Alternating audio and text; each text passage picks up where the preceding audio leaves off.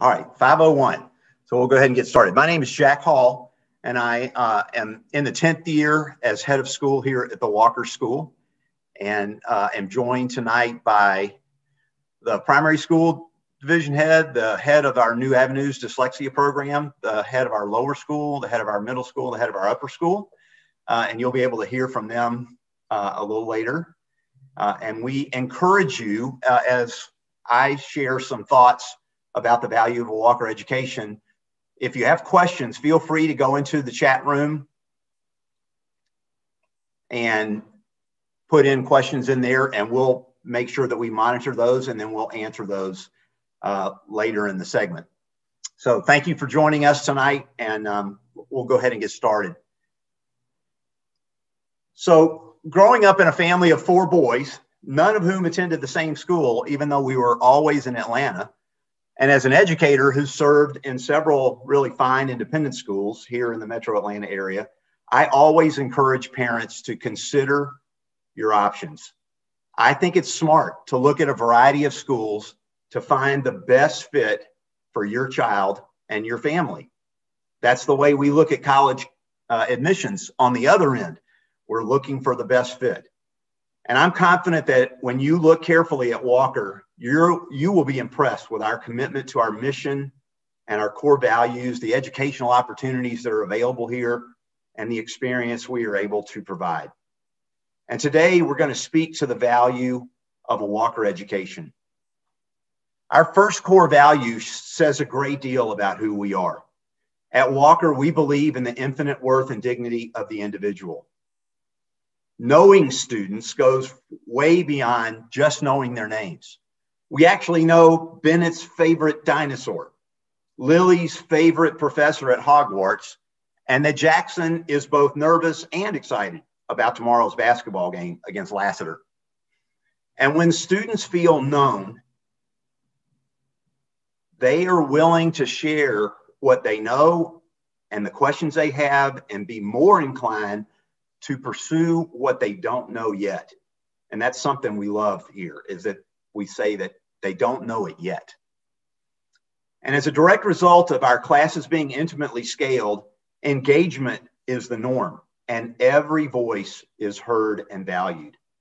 Each student is guided from early childhood through an increasingly challenging and exciting curriculum that prepares them for college and beyond college. Our second core value is likely one of the attributes that attracted you to Walker in the first place. We believe that student learning is the chief priority of the school. That is also what helps us attract such experienced, qualified teachers. Teachers who want to teach in a school where kids want to learn and where their parents want them to learn. We're really intentional at Walker about our efforts to make thinking visible. You know, in the pre-pandemic era, when you could visit campus, you would hear teachers say, "What do you see? What do you think? What do you wonder?" And the intersection of the first core value and the second core value really results in differentiated learning for each and every student.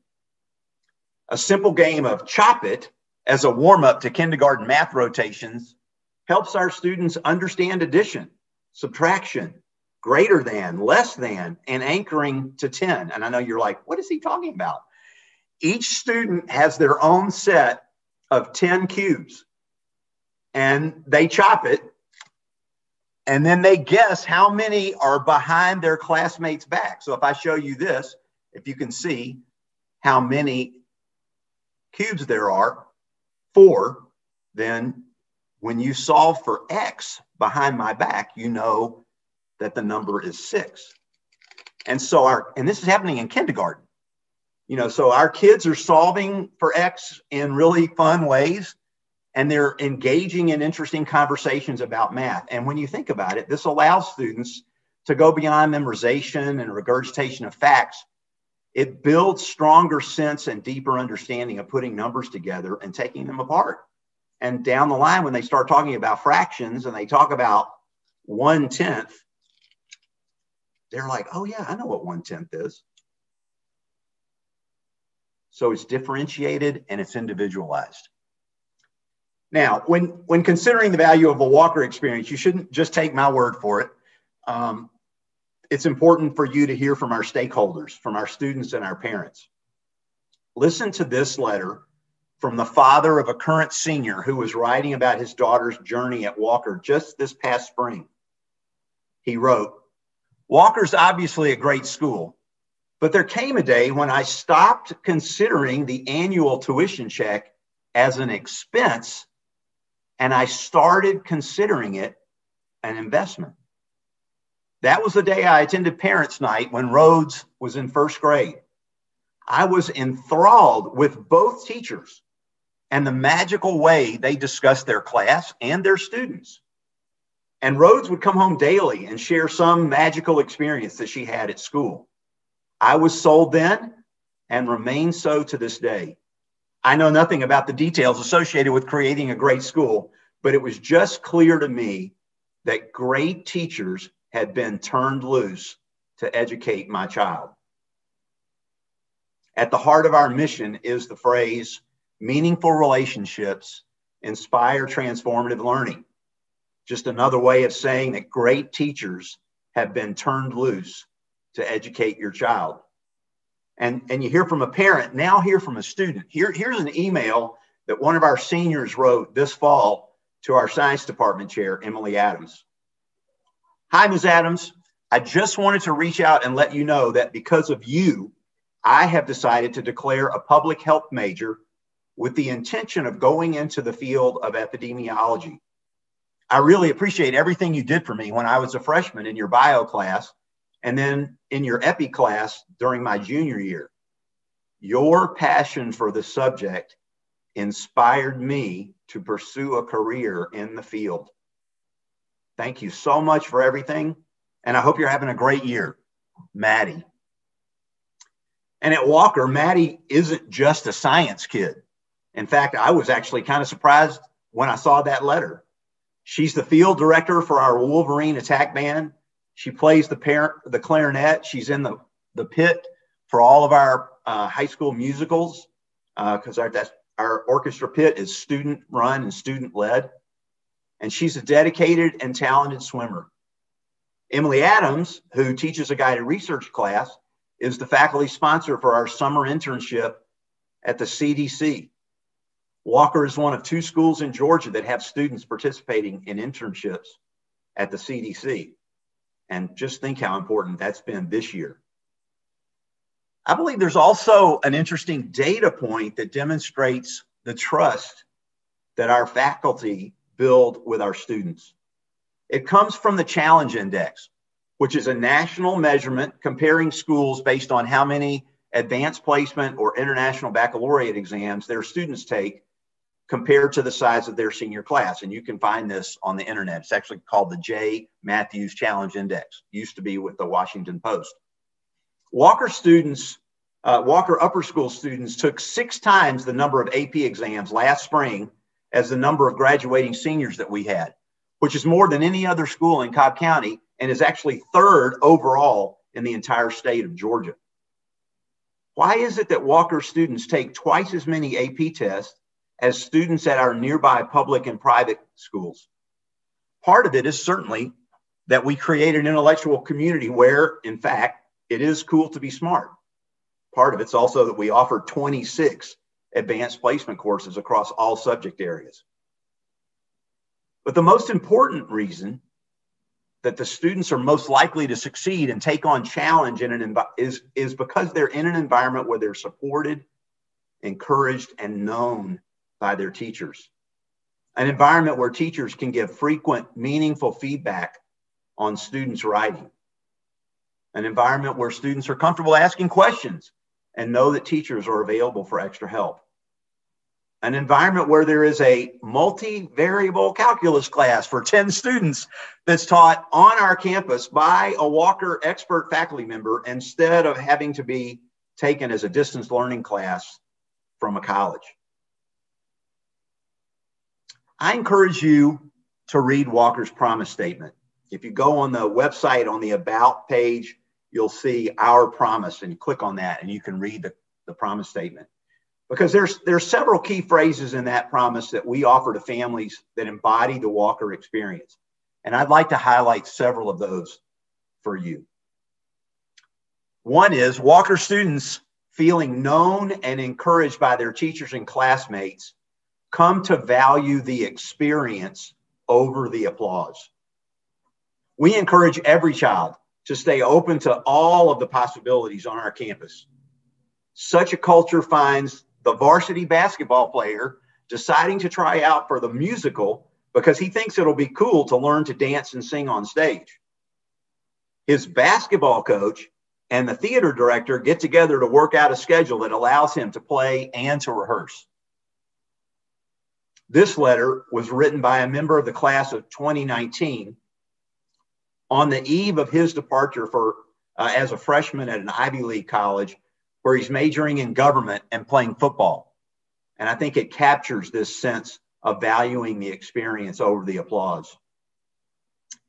He writes, I am forever grateful for the last 7 years I spent at Walker, surrounded by teachers who not only sought to teach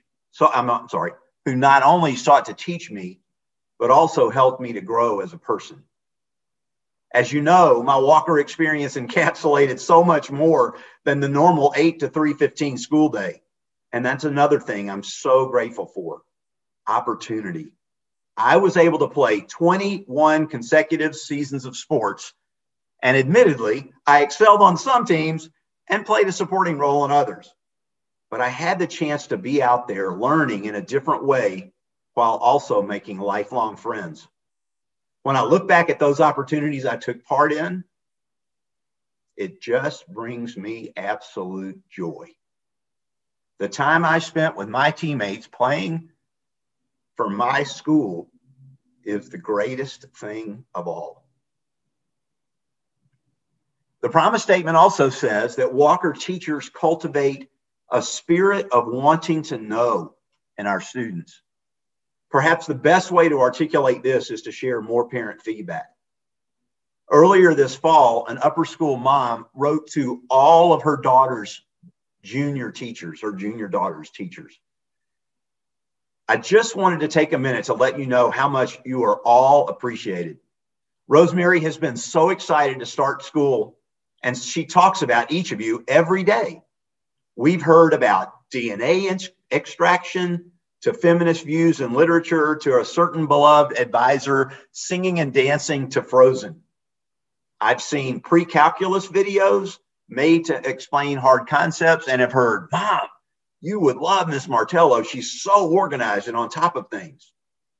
I see the daily emails with the extensive planning and engaging lessons that you are integrating into your classes. It is not going unseen or unappreciated. Third, the promise statement shares that our students will be known and encouraged. Just this past week, we celebrated Senior Day for our varsity girls basketball team. And as we did that, Coach Barnett asked the underclassmen to write a note about each senior on the team. She read the notes before the game because relationships matter.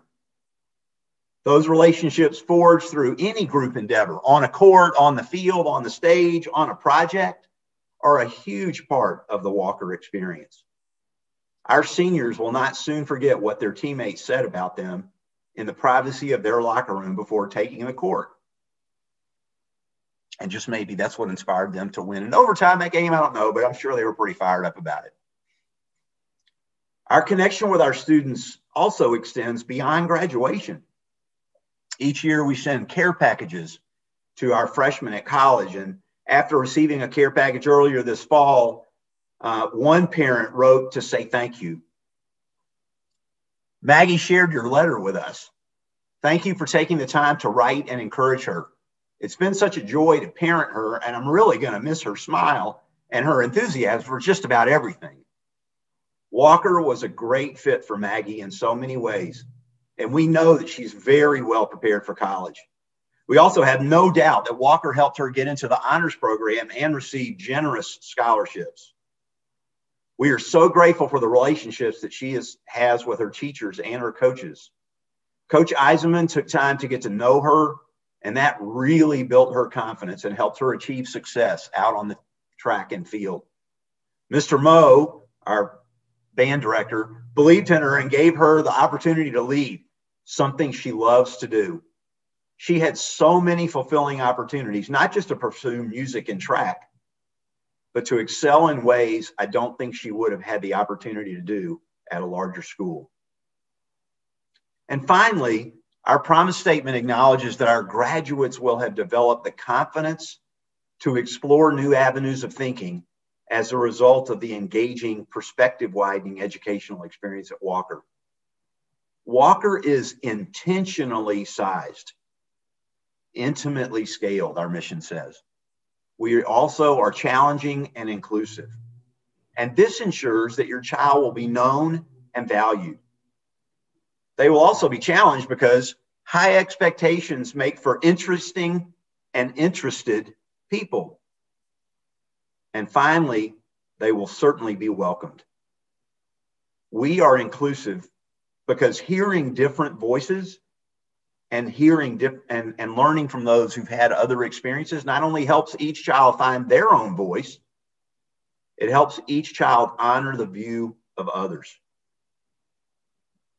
This is how we prepare our students to have full lives and to thrive in a world that is complex and ever-changing. We are truly one Walker, and we're excited for you to get to know us better and for us to get to know your children and your families through the admission process. So thank you for joining us tonight. I'm going to turn it over to Michael Arjona, who is the assistant head for academics and also the head of our upper school. And Michael's going to lead us through question and answers. And so if you have questions, please feel free to put them in the chat room. All right, excellent. Thank you, Jack. So we're going to jump into our Q&A as we have some questions here loaded up, but also keep questions coming, as we go through. So let's start off. Dr. Emily Tyson is our head of our primary school, which is early learners, pre-kindergarten, kindergarten. So we have a parent who wants to know, how do you help children with the social transition into primary school? Thanks, Michael. That's a really great question. First, before I answer that, kudos to Jack on chopping it correctly. Good job. Excellent job with your tens linking cubes. So good job. To help students adjust socially and emotionally in the primary school, we try to create a familiar and a kind environment. Some students are running towards their classroom doors, and others are very hesitant to leave their parents' side. That varies day to day and hour by hour. So we want to make it a familiar environment where they feel very safe. Each classroom begins the day with a morning meeting where the day's plan is reviewed and students have the opportunity to greet one another. They can practice eye contact and active listening skills. From a very, very young age, we teach our kids how to treat each other with respect and kindness. Each classroom participates in guidance lessons from our very own primary school counselor, focusing on all the different aspects of social emotional learning. Our early learners emphasize basic social skills such as turn taking, using words to express our feelings, and being kind to a friend. Those are huge skills that we work on not only as an early learner, but also in pre-K and kindergarten. However, once our students get to pre-K and kindergarten, we like to transition them to developing more advanced social skills, such as teaching them about empathy and compassion. Sorry, my voice is out. As you can see, I like to talk. Our teachers take a hands-on approach when helping our students develop social skills by intervening as necessary and modeling appropriate kind communication. After all, if you've ever visited the primary school, our building is full of big feelings and very little bodies. Excellent. Thank you, Dr. Tyson. Sure. So next we have a question for Cindy O'Neill. So Cindy O'Neill is the I'm head of our New Avenues program, which is our school within a school that offers targeted instruction for students with dyslexia within our lower school. So Cindy, this question from a parent is, we just recently received a diagnosis of dyslexia, both relieved and overwhelmed. Can you share a story of what success looks like for a student in your program? Absolutely, Michael. I feel like this is almost what occurs on most tours of the school is parents, it's a journey and it's a new part. And we are so excited to partner with you. One of the first things we always tell parents is that, we are here no matter what. We want to work with you and support you in this because there's a lot to discover. I think for us in New Avenues, as we look at our program and to build it, success is that child gaining an understanding of their individual strengths and how they learn that, it's important to know facts and to learn skills, but more importantly is to know how do I learn best so I can later advocate for myself and journey forward. Of course, we want to nurture a love of reading. We do that with our individualized program. Our children break out into smaller groups for reading, and each group focuses on what that group of children need, and we reassess throughout the year so we can adjust as needed.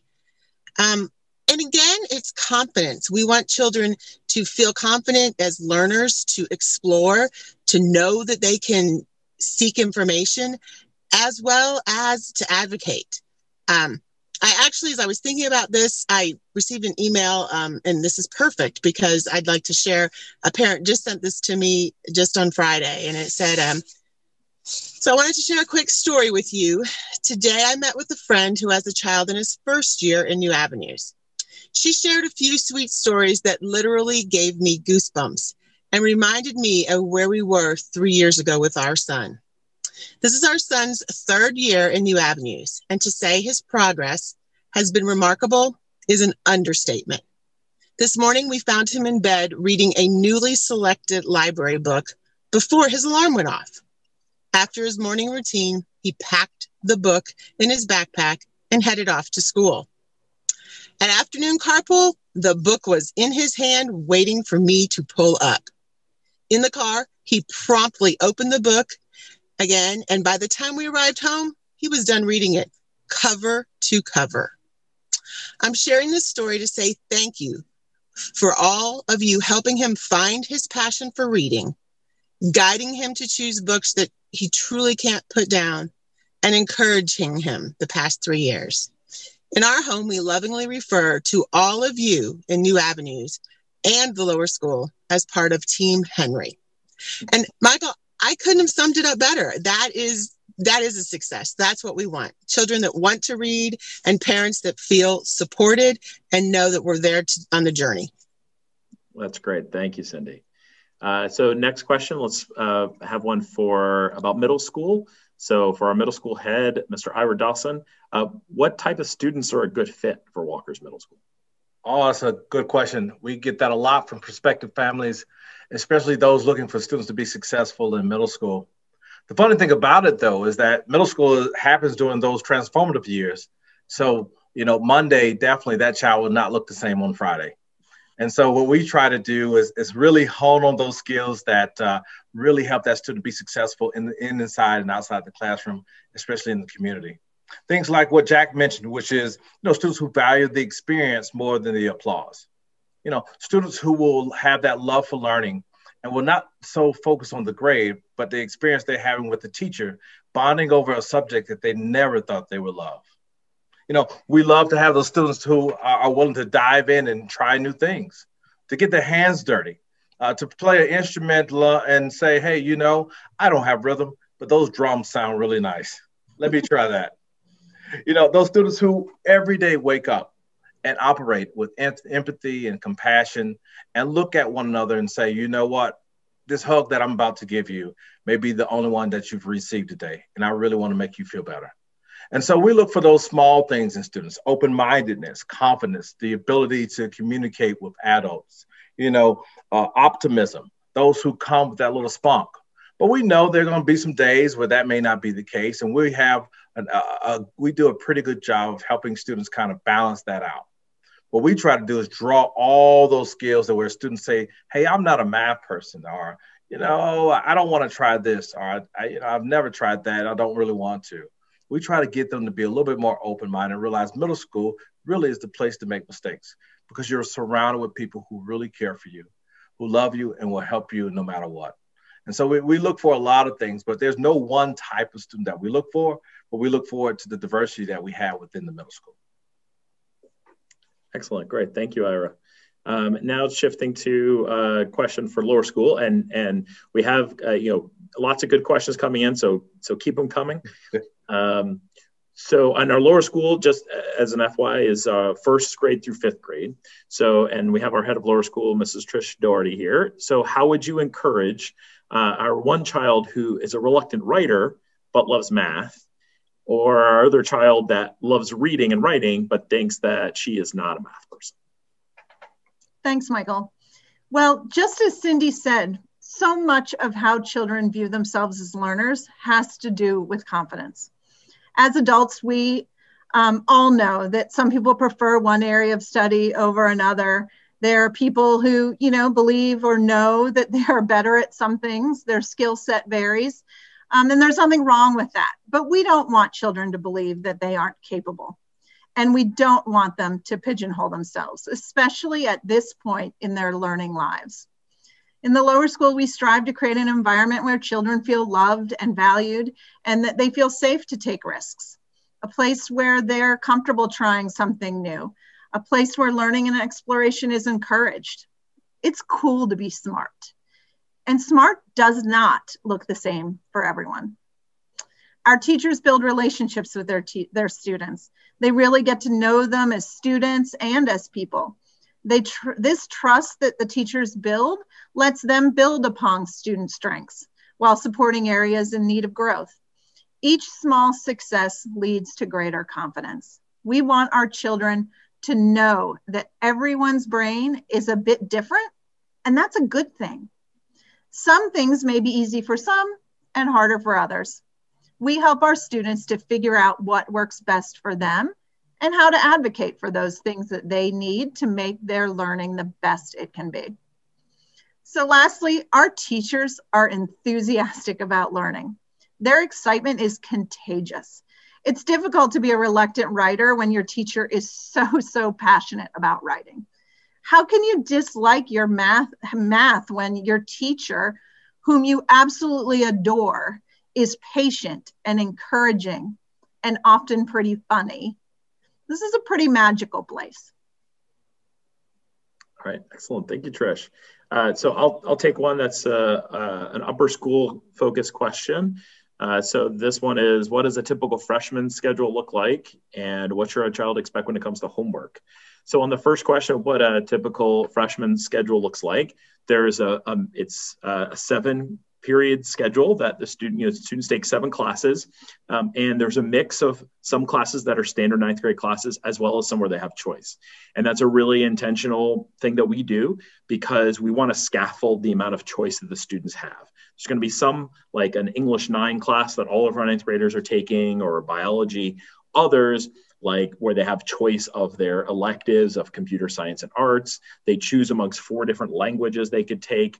And then they also have choice within the social studies of taking an early world history course or being able to push into an AP human geography. And it's really important that they have a mix of that choice while also not making lots of choices around level and around course, because they're also making the transition to high school. We want to allow them to make that transition, to get comfortable before we then build in a whole lot more choice. That then happens their sophomore, junior, senior year, so that by the time they get to the senior year, as we like to say, we have 97 seniors this year, and every single senior, no 2 seniors are taking the same set of classes. But that's something we build up to where really everyone has that personal path. When it comes to the homework question, it's not a set amount that they have every day. If you ask the students, it probably would be an average of an hour or 2 each day. But a really important feature is that all of our students have within their schedule a study hall. All of our students 9 through 12 have that. For our 9th graders, it's a directed study hall, meaning that there's a teacher who is there with them. It's not just proctoring the study hall, but acting as an academic coach, checking in with them, providing some help on study skills, everything from how to prepare for their first bio test, the Cornell note-taking method, to coaching them on how to write an email when they are reaching out to a teacher to set up a time for extra help. So a really important part of how involved our students are is that we build time during the day for them to get work done, and in that study hall, and it's a really standard part of what we do.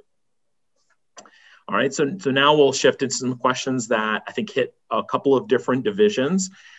So this first one, what does diversity look like and feel like at the Walker School? More importantly, how do you ensure that all students feel included by students and teachers? So really, I'll let any of the division heads, as long as I think if Emily and Trish or Cindy, one of you want to weigh in from the primary and lower school side, and then Ira and I can weigh in from the middle and upper school side.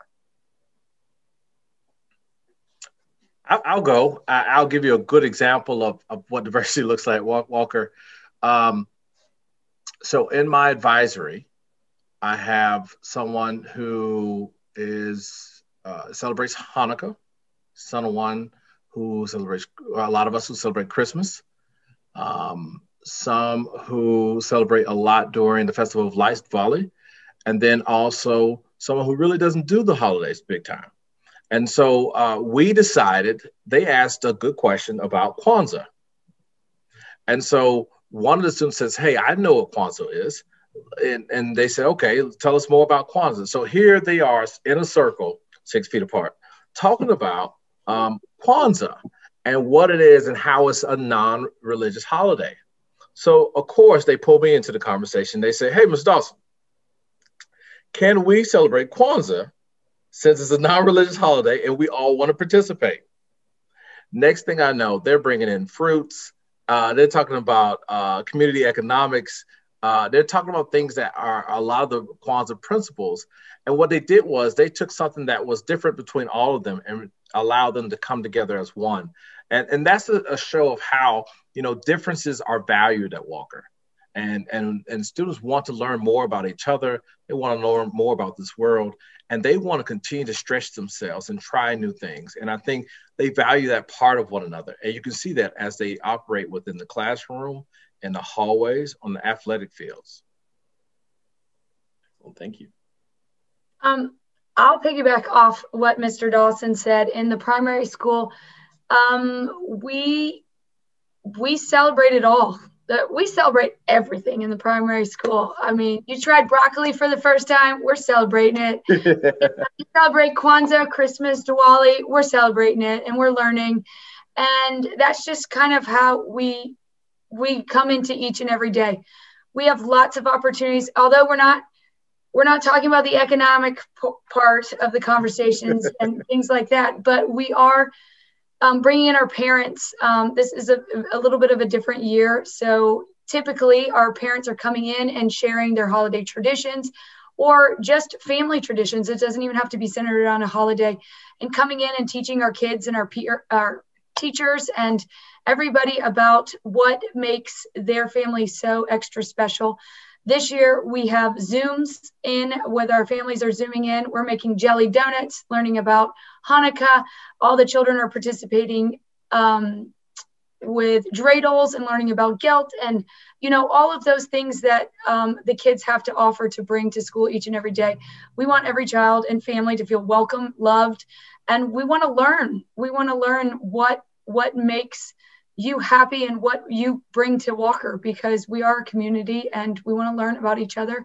And that kind of plays into our whole learning about respecting each other and showing compassion and learning about each other. And we start that at 3 years old. And I'd just like to tell one quick story that happened this week that I loved. One of our teachers is Jewish and was sharing her traditions with her students, that her family celebrates Hanukkah. And then the other night, she got a text from a parent, and attached was a picture of this sweet little girl lighting the menorah. And they're a family that's not Jewish, but she went home and told her parents that she had learned about this holiday and wanted to participate and wanted to celebrate too, because that's what Mrs. Walter does. And so it touched that teacher's heart more than you can imagine. And it's just a neat conversation to be able to say that we can share traditions and learn from each other. It's one, that's how we're going to make this world a better place. Absolutely. And I think that's just to echo what, some of the other division heads have noted, is that focus on inclusion. It's central, the diversity and inclusion piece of it is central to our kids' experience and essential to our preparation for their next steps in college and in interacting with everyone in this wider world. And the key is that we want our students, we want our families to bring their full selves to school each day and to be comfortable in their full selves and to learn from each other. We do a lot of work on the upper school side with things around discourse, about listening to each other, about asking questions, about being curious with each other. And that's a really important part of the experience. So next question is, if you find a child has difficulty in one area, how do you help them outside of the classroom? And so, if we want to start, Emily or Trish, how that works, or Cindy, how that works on the primary and lower school side. Well, I can share that we really emphasize that a great deal in New Avenues, because sometimes the journey to get to our program has been a difficult one, and children, they don't always believe in themselves. And so we really work on, in our morning meetings, we find out what's happening outside of school. We talk about everybody's different strengths and how you're different in that you're good at that. Well, can you help the other person do that? And really to let the children see that it's not just being valued on how you read or how you write or how you do math, but everything is important. And we take those and then share those stories, as Trish shared. They share their stories, they go home, the families come back, and we really work to keep that line open, because it's important to build the child all the way so that they don't worry about the areas that are challenging. And I'd say, and for children who need some extra support, we have lots in place. So we have, our teachers are incredibly dedicated to the learning of their students.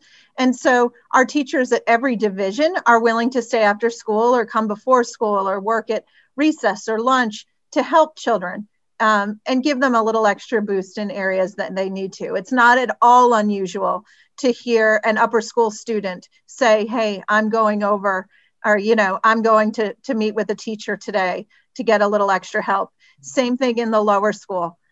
We have teachers that meet with children regularly just to give a little boost. In addition, we have a really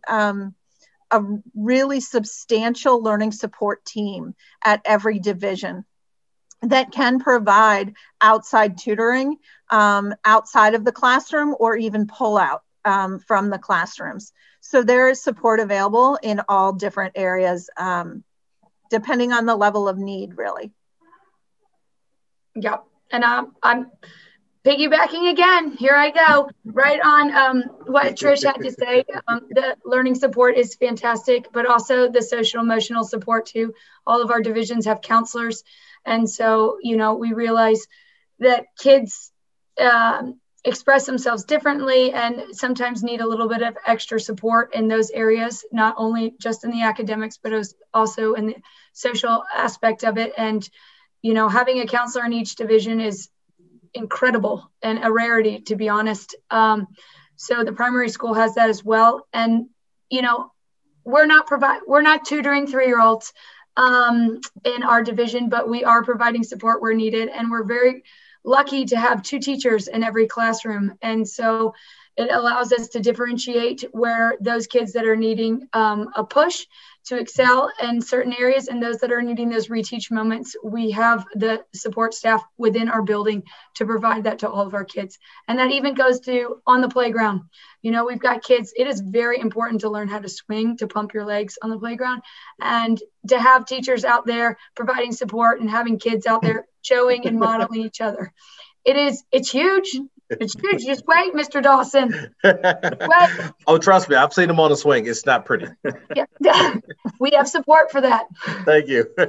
All right, and Ira, maybe what we'll do is to talk about the middle and upper school side. Well, we'll join it with this next question as well, since it's middle and upper school focused on learning support. So, can you talk about the learning support program in the middle and upper school, particularly for students with ADHD who need executive functioning help and development? So, Ira, if you want to take that on the middle school side, and I'll talk about it on the upper school side. Yeah, one thing I'm really proud about is the learning support program in the middle school is that it doesn't focus on just those who have evaluations, but also it focuses on anybody who needs any type of support within the classroom. What we know is that sometimes we will receive students who may not have noticed that they had a learning difference or they needed some support. And so our job is to really, as teachers, hone in on that and to make sure that we can help support them in any and every way. Some ways that we do so is that, of course, just like Mr. Arjona said, is that we have a study hall built into their schedule. And so the study halls are, I would say, 10-to-1 student ratio. And that teacher can really help that student navigate the Walker Web in which we utilize to communicate with our families and our students, to help organize their planners, to set a calendar, to plan their events through their calendar, to see what expectations the teachers would like to have them meet. A lot of our students utilize their advisor and their study hall teacher to ask questions like, hey, I want to email my teacher and ask questions, but I don't know how to say it. Can you help me kind of form this question or write this email to my teacher, and they can do so.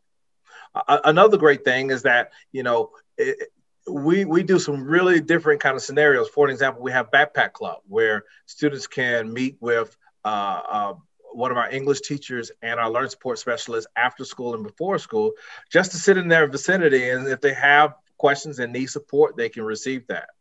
We have our Applied Strategies courses, which focus on executive functioning, where students can come in and learn about how to really plan out their days so that they're very effective, how to work backwards from a test state and realize how they need to plan their week to be in order to be prepared for the test, but also how not to stuff pages into the book and actually put it into a folder, put some holes in it, and then actually create an organized system that works for them. And so we try our best to meet every learner where they are, because we realize that we have students that have so many different learning styles, and we want to be able to meet them where they are and support them in every way. I think the best thing that we do that helps support students from a learning support standpoint is we partner with the families. And anytime there's a situation that we need to bring to the family's attention, not only do we show and bring to light, but also we partner with them to create a plan of action. The good thing about it is as they get older, it's no longer just mom telling them what to do. That student has to come to the table with a plan of action because we want them to have ownership of the process as well. Great. And just to build off of what Ira said, I think he, covered a lot of the bases there. I touched upon the direct study halls that we have within the upper school, and also our full-time learning specialist, Karen Whitkin, who works with a lot of students during that study hall period. It gives the students flexibility within their day to work with Karen Whitkin. And she works with a lot of students that on those executive functioning skills. And her focus is on helping the students be advocates for themselves and building the skills, not functioning for those students, but instead providing them with consistent support so that they build the skills over time. And, it doesn't happen after one meeting. It doesn't, happen after two, but over time with them working with her and building the skills to where they can then look back and see the growth that they've had in, managing their schoolwork and on building their skills over time. The next question is a little, also an upper school focused one. It says, can you speak to the college placement process? When does it begin? So really that's, within the upper school, especially within 9th grade, it starts at that point. But really it is a scaffolded process. So at the beginning, their focus of the college office is talking with the students. They have a session with the freshmen early on in the school year. They have a session for 9th grade parents as well, where the focus is on just exploring what's out there, understanding a little bit about what the college process is, doing some work on just getting a sense of the range of colleges out there, because most students, when they're in ninth grade, they know where their parents went to college. They might know what colleges they're seeing on, TV for football and basketball, but there's just a whole range of college environments out there for students, and really the focus is on exploration. Then so they work with the students a little bit more each year. And then by junior year, they're having individual meetings to develop a plan and working with the students, especially at the end of their junior year and heading into the senior year on that application process. They have programs on financial aid and understanding how to afford college, programs where we have admissions deans that participate in the program and speak to our families as well. So it's one where the focus is on providing information to families, helping families wade through all of that information, and then developing a plan that's unique to those students, starting in ninth grade, but in a way that's appropriate and informs without building that pressure. Next question, what does the financial aid process look like at Walker? And Jack, if you want to take this one. Sure. I guess one of the things I would say is that it's 100% need-based. There are no scholarships at all. It's all financial assistance that's based on an individual's family's need. And the second thing, and probably equally important that I would say, is the process is completely confidential.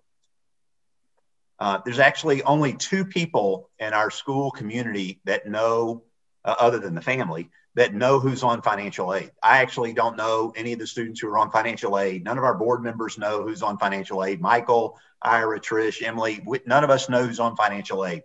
That's a completely confidential process, and it's totally based on financial need.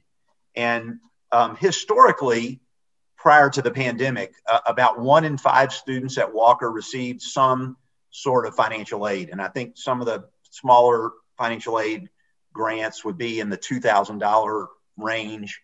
But the average grant at Walker tends to be about $11,500. And so, the previous 5 years, about 1 in 5 students received financial aid. In this pandemic year, we actually have 1 in 4 students that are receiving financial aid. The literal percentage is 27%. Which is the exact same number as it is for our entire National Association of Independent Schools. And we dedicate about 9.4% of our operating budget to financial aid, which is, sort of by context, the average for independent schools for our National Association is 14%. So we're making our budget go farther and still reaching the same percentage of students as our peer schools. And that's a very individual and confidential conversation that we have with families that have need, because we want the school to be accessible from a socioeconomic standpoint. All right, excellent. Thank you, Jack. So we'll close with this question, and then I'll turn it over to Jack to close us out. Appreciate all the questions that have come in. It's really a robust set of questions that cover a lot of different topics, and we really appreciate all of those. So the last question will go to Dr. Tyson. It's a specific question about primary school.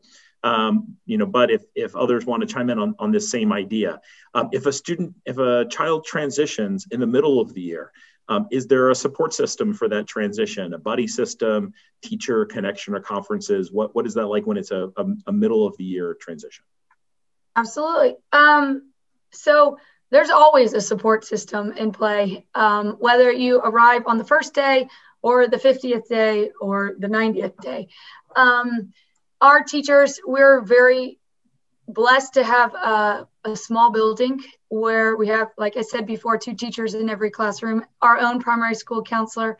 And in our building, it is all hands on deck all the time. So providing support is one of the things we do best. And, when kids transition in, some are, like I said, some are ready to go and are, especially after this pandemic, are ready to be around other children. outside of their family. And some are very hesitant because they've been around their family and only their family for so long. So when they come in, we meet each and every child exactly where they are. And if that child needs extra support emotionally, our counselor spends extra time pushing into the classroom.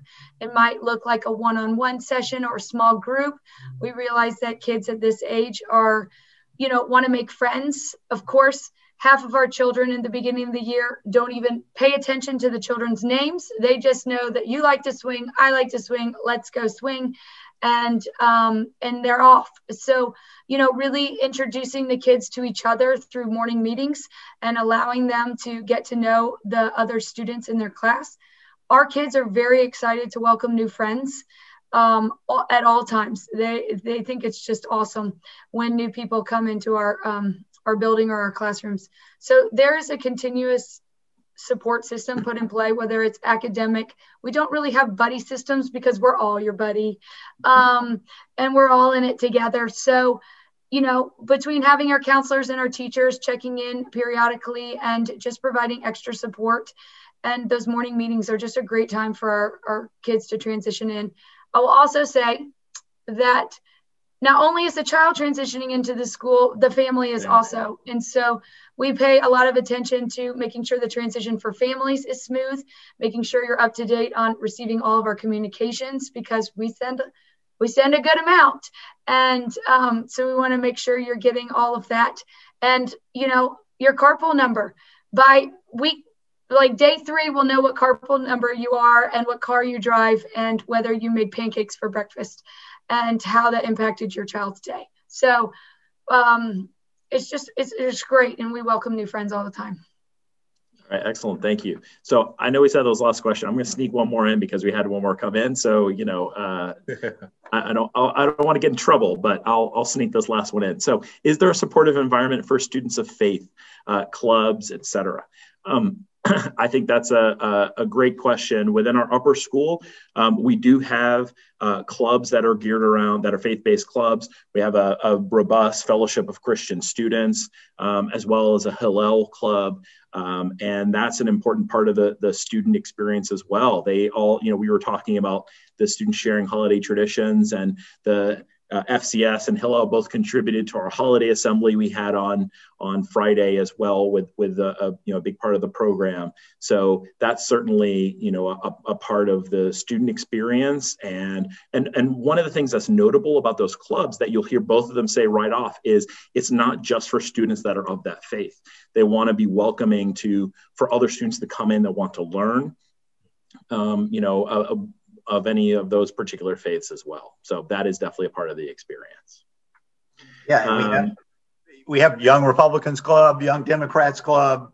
We do. If somebody wanted to start a Young Libertarians Club, it takes 2 students to find a sponsor, and they can make that happen.